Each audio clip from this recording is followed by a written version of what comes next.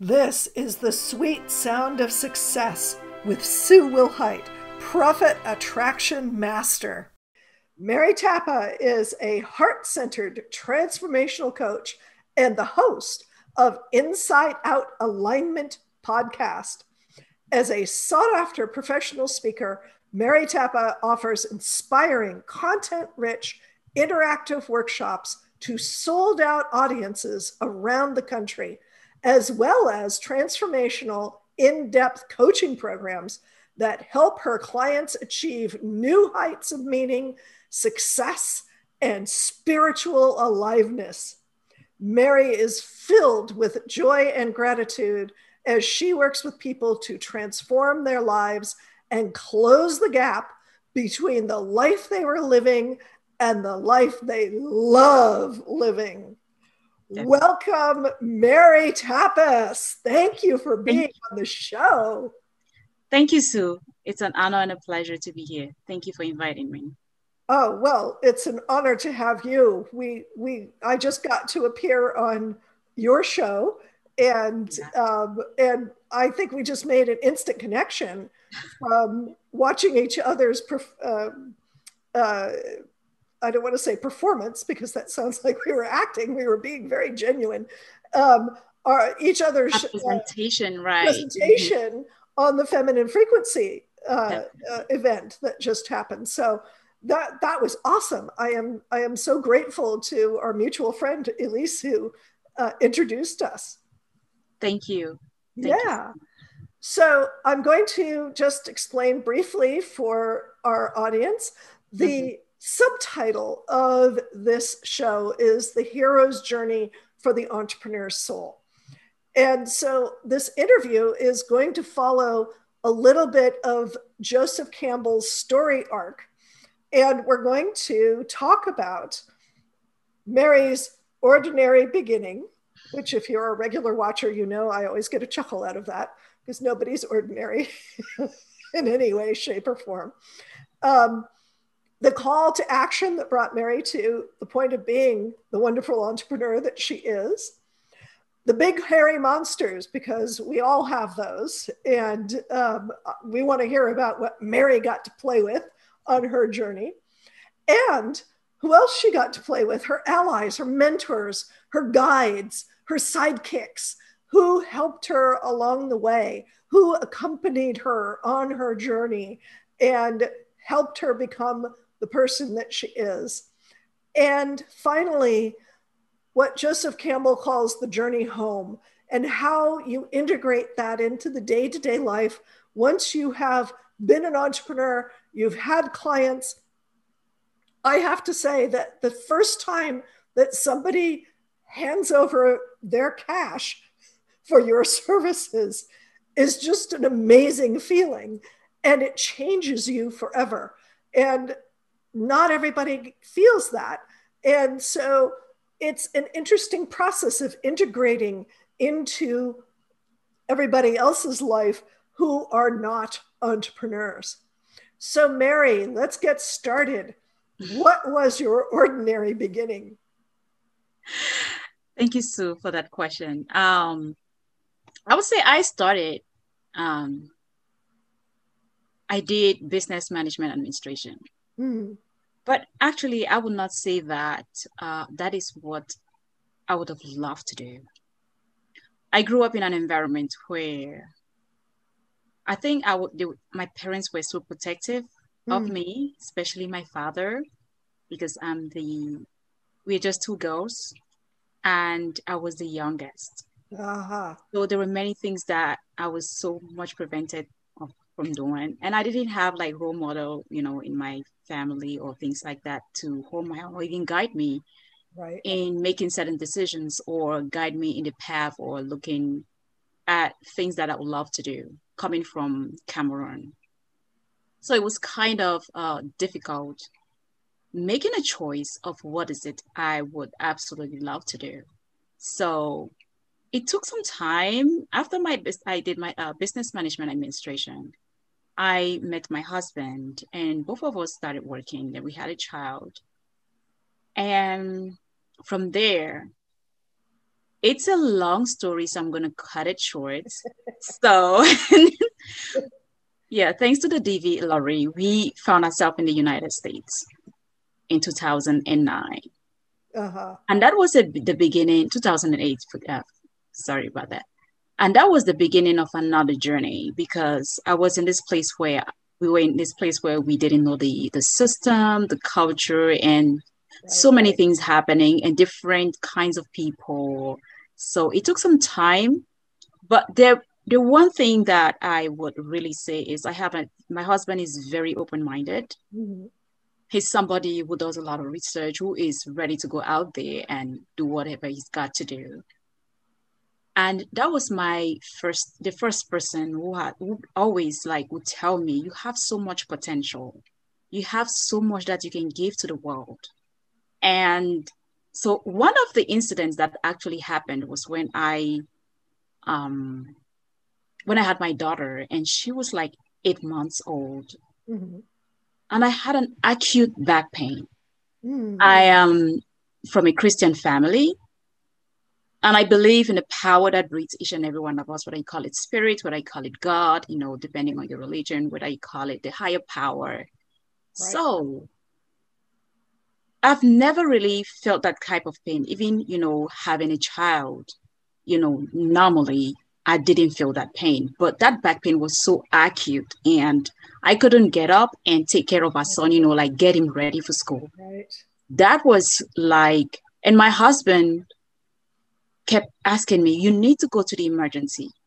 And I told him, I don't feel like my spirit is not accepting that I should go to the hospital, and I don't want to go to the hospital. So he ran around in drugstore, try to get every type of rub or everything that he could get, or patches, right? To help me with the pain. Right. I couldn't go to work, so I had to call off for a few days. And the pain would not subside. Yeah. One night. Back pain is the worst. Yeah. I couldn't really get up from bed. I was just laying there, and I would pray, but it wasn't like I wasn't really focused. Right, right. Mm-hmm. One night he came back from work, and while we were asleep around, I think midnight, I screamed. Oh. And I screamed so hard, and he got up. He said, this is it. It's either we're going to the emergency, or I don't know anything else to do right now. Right. I've got everything. Right. So it's poor guy, he was probably feeling so helpless.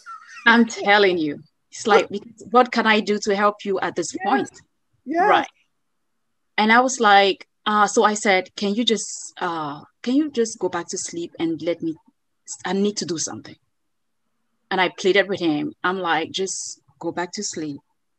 I will try to get up, and I need to take care of this. And I was so decided. I felt in me this needs to go. I struggled because I told him I don't need any help. Right. I struggled and got out of bed and found myself in the living room. I sat on the couch. I had my little iPad. Uh-huh. I had this pastor that I usually watch and things like that, Atmospheres for Miracles and things like that. Right. And this is the time that it didn't matter what the pastor was saying. I had to put my faith to work. It was about me taking charge of my life and being able to make that, that which I wanted to happen in my life happen. And as I watched that video, looking at the work what he was doing or what it was saying and things like that, I just held apart my back, and I just kept saying, saying words about myself, like affirmations. I have a healthy body from the crown of my head to the soles of my feet. I am healed. I am completely healed. No back pain. I kept saying things like that. Many other verses in the Bible. I just kept saying it and kept saying it and kept saying it. Before I realized, I started crying. I was crying so profusely while I was speaking. My whole body was really hot. And I'm not sure what happened, but I dozed on the couch. I don't know when I dozed off, and before I realized, it was I think it was 7 a.m. in the morning. But when I got up, Sue, it was gone. Wow. It Wow. was totally gone. And when I got to the room, my husband is looking at me like, so when I woke, the first thing I did was wake my son up. Uh-huh. After like sitting there and be like really trying to look at myself and be like, and I'm like, okay, thank you, Lord. I'm just like, thank you so much. I'm just like, thank you. Then I went and got my Uh-huh. son. And he was like, Mommy, what happened? Right. One minute you were a The child basket was surprised, right? Like case. overnight or what? Yeah. Yesterday you weren't able, or 2 days ago, you weren't able to take care of me. How come you're, and I'm like, the spirit did it. I just, do what you know that I often do. And it just happened. I just had to put my faith to work and it did happen. My Right. husband he was just like he was so surprised and Right. happy at the same time. Then he said, I told you you have something in you. You need to make the world see Mhm. this. And when that happened, I went back to work, got back to my activities, we meditate and things like that. But even though I was working, I felt like there was something lacking in me. I didn't feel fulfilled. I Right. felt that emptiness. I felt like some longings in me. And that deep longing was to serve. But I just did not know how I was going to serve. That I didn't have any clue. So but I didn't like really pay much attention to it until my husband said, can you take this class right here or whatever? And then we found ourselves, yeah, fast forward, we found ourselves in a financial crisis when he Yeah. said, oh, you need to really start thinking about something that you love to do. You've been talking about you want to do something, you want to serve, and things like that. And because we were so much into that pain, being in that financial crisis, he said, we sat down and as we're looking at everything, we said, okay, this being mad, being sad, being frustrated, it's not going to take us anywhere. Right. We just have to, look for ways on how to get ourselves out of this because these Right. kids have nothing to do with this. They're not going to understand what is happening. And Right. we need to just do whatever we've got to do to get out of this Right. situation. And being mad or glad or sad doesn't solve anything. They're Anything. emotions. They're not Mm-mm, actions. They're not at all. reactions. Yes, Yeah. definitely. And when we sat down and talked about it, and I started, like getting into meditation and things like that, just to have some more clarity, connecting with myself and paying more attention about that deep longing. And he sent me a video one morning and he said, watch this and tell me what you think about it. So when I watched that video that day, not only did I relate to the message, but I related to the person. I felt a deep connection to the person delivering the message. And I was like, wow, this is it. And I was a transformational life coach who was helping people become a coach and things like that. I'm like, wow. And so I called him back. I'm like, how did you get this? And he was like, it just came through my feed. Just, when you are ready, the universe work things in Right. its way and Right. put Just things, drops things into your lap. thank Here. you. The opportunity, this is it, right? And that was just it. And that's how I went through that training and everything, became a transformational life coach. And I've never felt like, oh, this is where I would love to be, or the things that I would love to do. As that time, I'm like, oh, finally I got it. Right. And because I really felt in my spirit, in my soul, like you are in the place where you would love to be, and and being ready to serve and give you all. And the one thing I loved about it is that you're transformed personally. So you have to be transformed personally. So you are teaching what you have gone through yourself. And Right. that was so awesome. It was amazing. Right.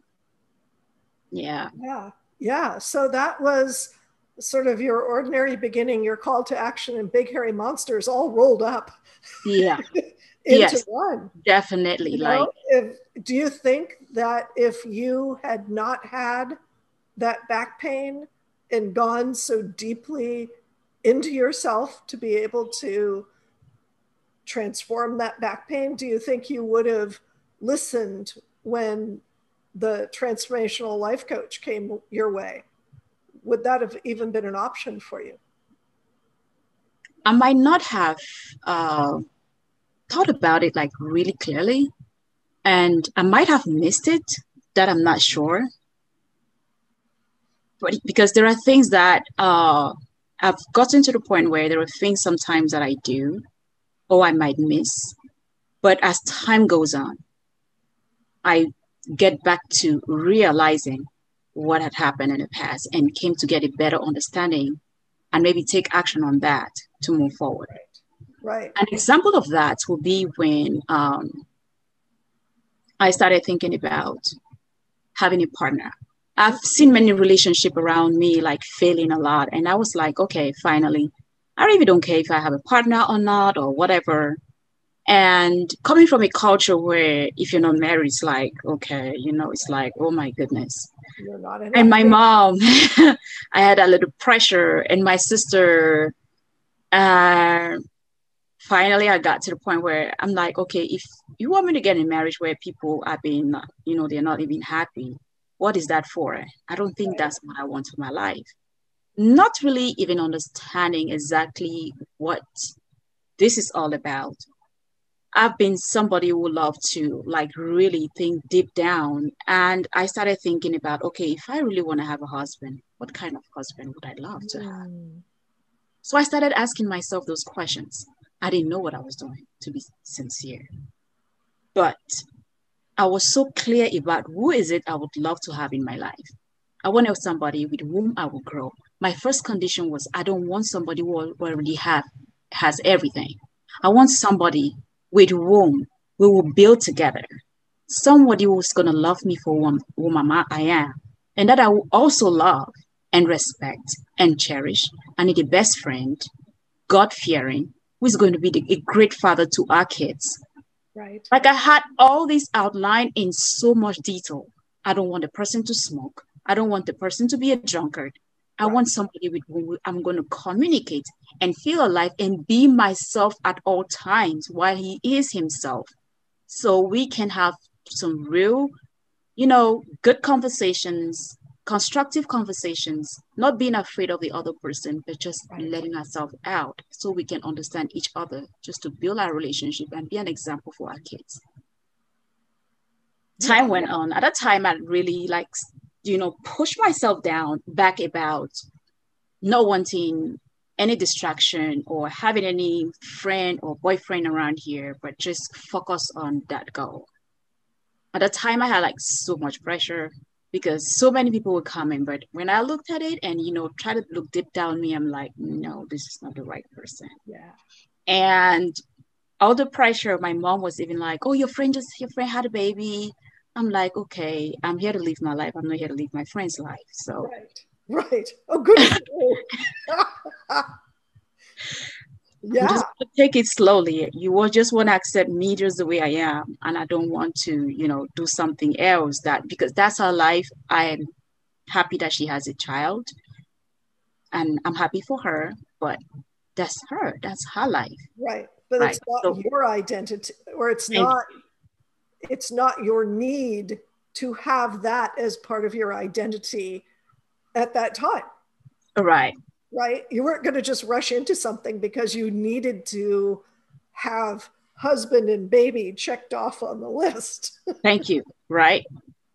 That's a good way of saying it too.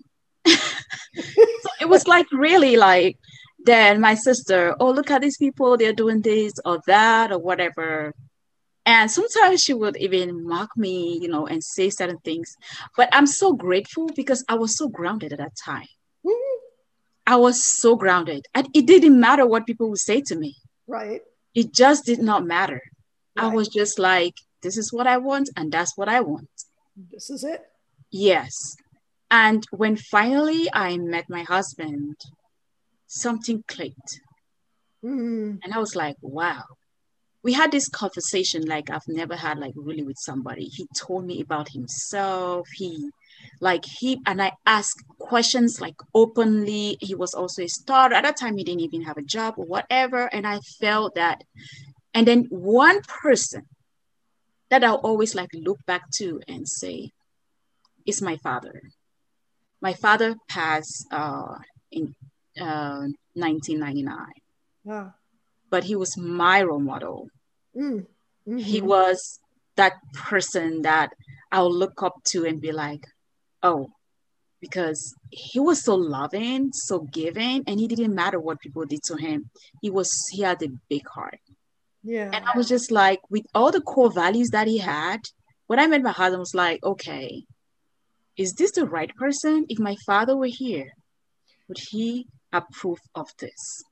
Right. If that answer is yes, I'm going for it. And when I got that answer, I felt that warmness and that happiness in my soul. And I'm like, okay, this is it. And that's how we started. And I won't tell you, I don't even know how to put it. It's been exactly whom I asked for. Even my mom sometimes is like, wow, you guys have a great relationship. See, yeah. Mom, it was worth waiting for. Yeah. And yeah. Thanks to that relationship, my mom is here with us. It's it's just so beautiful. We are best friends in every way. And I'm so grateful. So those details, they matter. Then when we got here, when we're trying to get at home, we just wanted this spacious home. At the time we had, I think 3 kids. Uh-huh. And we wanted, because at that time, before that, we had 2 bedrooms. With 3 kids, we're like, oh, this is not going to work. We got to say it's not working. Right. We got to look, we need to make sure that we get it home.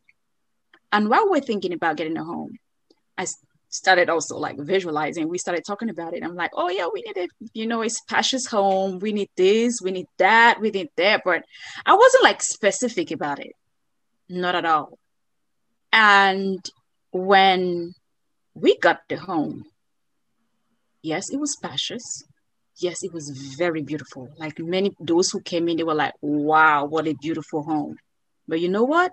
The many things like the decoration, like maybe the couch or whatever that I was supposed to incorporate in that was not present. We just had like a little couch where that's fine. But we did like a lot of the pieces that a lady would love to have in your home, to make it feel, really just the way, how we are. Yeah. Right. Was absent. But it took I just loved the home. When we just got in, it didn't matter to me. It didn't really matter to me, but it's like maybe 2 years later that I'm like, oh, this is what happened. You weren't clear. Right. The details. There were many pieces of that were missing. Right. And that's why sometimes you think like, oh, this thing, and they are not there. Why? Because you weren't clear enough. We did not have those details in there.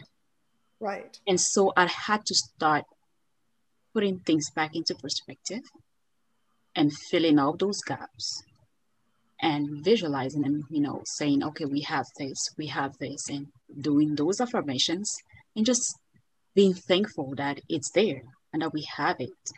And as time went on, everything got filled up and it became complete. So that was just a way of saying whatever we are out here for, or we would love to have in our life, clarity is power. Right. Yeah. It really helps. Yes, it does.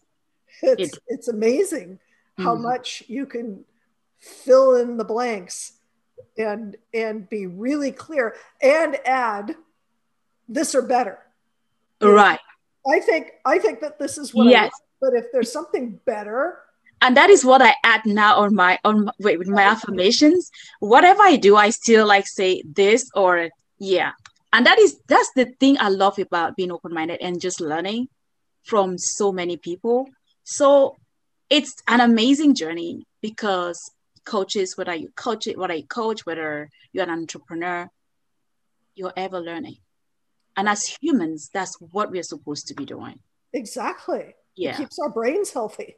Right. And I came from an environment or a community where we feel like when you've gone to school and you've started working, that's it.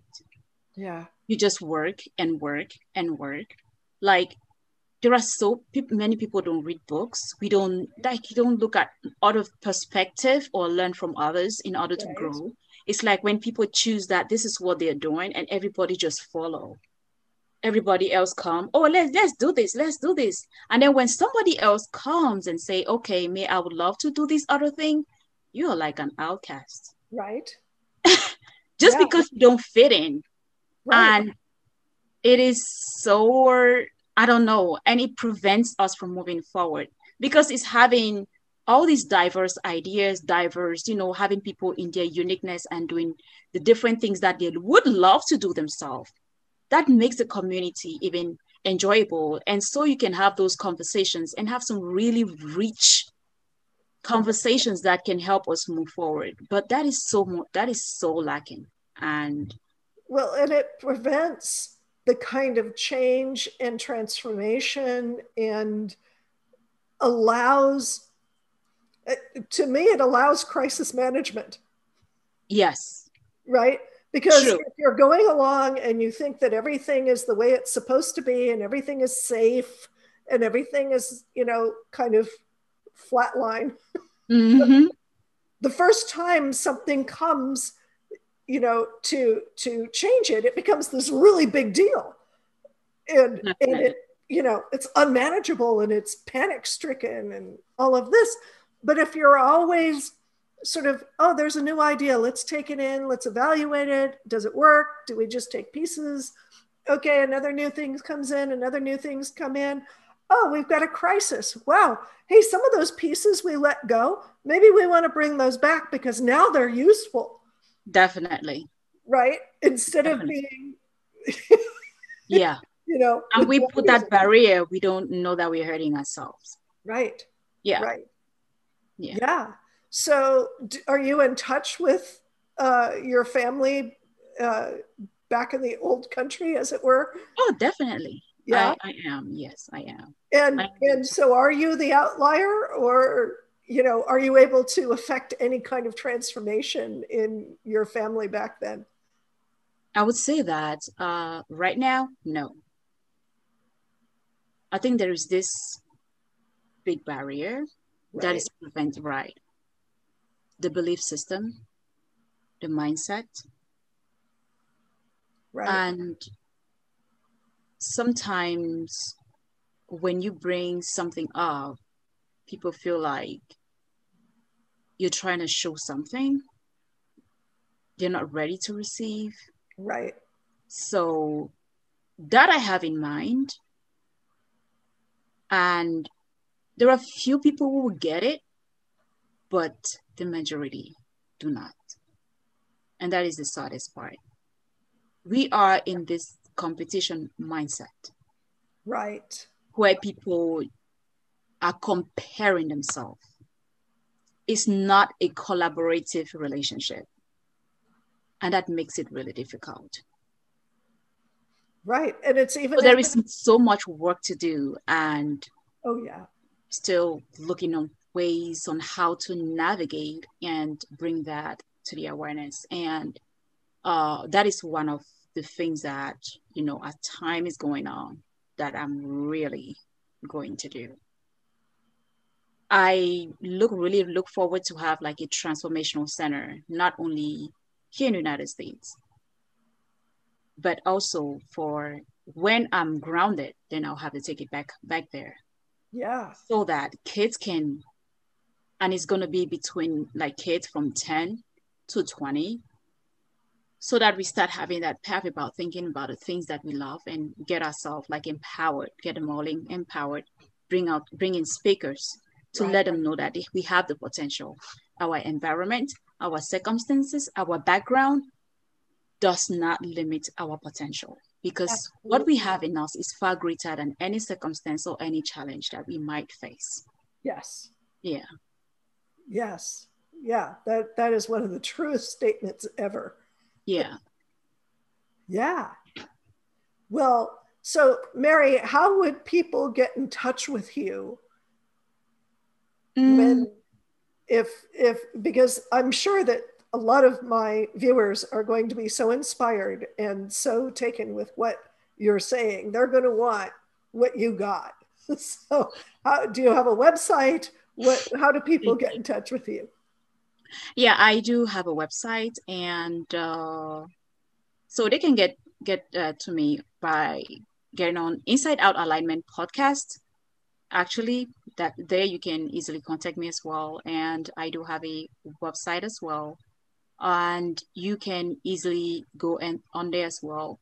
It's on Squarespace, and actually, the one thing that I actually have on that website as well is I got to the point also where I wasn't like really being in sync with the things that I was supposed to do, because I had like this mindset of not taking certain actions and procrastinating.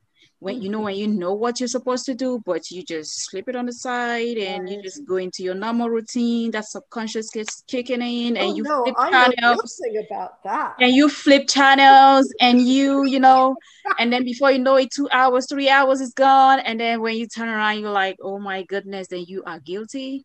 Yep. So I've been there several times, and it came to the point where I had to do some real research, because I was like, okay, at the end of the day, when you lay your head on that bed and you're about to leave this world, how are you going to feel? That you had all this time and you refuse to take the pain and go through what you're supposed to make the world a better place, or you want to go through the pain while you're living when you don't have any other option to Right. do it again, Right. but to go in pain, you need to make a choice. And I had to like, oh my goodness, and this is the time, this I need to do something about that. And that helped me like really get grounded in making some research and reading lots of books, watching lots of videos on YouTube, Yeah. which I started priming my brain, but getting first into the root cause of me procrastinating. Yes. Yeah, because most of the time we feel procrastination is a habit. It's just a habit. We procrastinate, yes, it's a habit, but the real underlying cause is still down there that needs to be identified. And I had to like identify that and really understand myself, then start, priming my prefrontal cortex to start doing something else, or the things that will actually build me up and prompt me actually to take those actions that will move me forward. Right. And that helped me a lot. And I decided to create that program because I knew, and I heard so many people say they're not ready, especially with social media now. There is so much distraction. Before you see Right. on your feed, this is this that is coming, this is on there, and before you know, you click one video, then another one appears, and things like that. Yeah, so that helped me tremendously, and I decided to create that. So it's on that website if Nice. anybody would like to take a look at it and see how that goes. And if you're also in a job where you don't feel like this is something that you would love to do, or that you feel you keep having this deep longing, you can also find a free video on there, which is a three-part video on helping you to get back into yourself and being able to, to start navigating and do something about that, and really identify that which you love for your life. And if you need any support, yeah. Nice. Oh, that's a lovely thing. Yeah. Absolutely. People need to get in touch with that. Yes. Yeah. Well, thank you so much, Mary. And I have one more bonus question for you. What is the one favorite thing that you love about what it is that you do? I love the transformation that people go through. Right. I love to see humanity thrive. Right. I love to see human beings bring their fullest potential. Just love to see us all shining. And Yeah. that is the deepest joy and fulfillment that anyone can get when you see those, when people talk to you, when you see the transformation, you see people come alive because Yeah. of what they've gone through, and you see, oh my goodness. So that is what I see, and that is what really gives me satisfaction and tells me, yes, you're doing it. Nice. Very Yeah. nice. Yeah. So thank you very much, Mary. Thank you for being on the show. And thank all of my viewers of the sweet sound of success. Thank you for what you do, and thanks for having me. I appreciate you so much, Susan. Oh, thank you. Thank you. Bless you.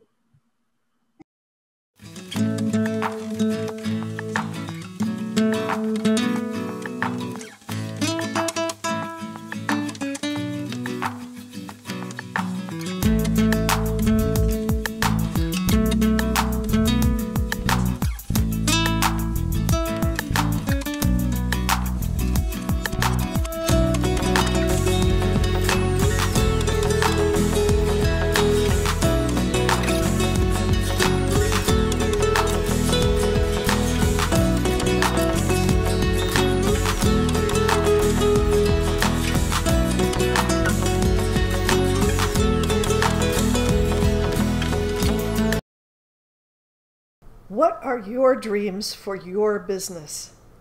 You know what drives me crazy?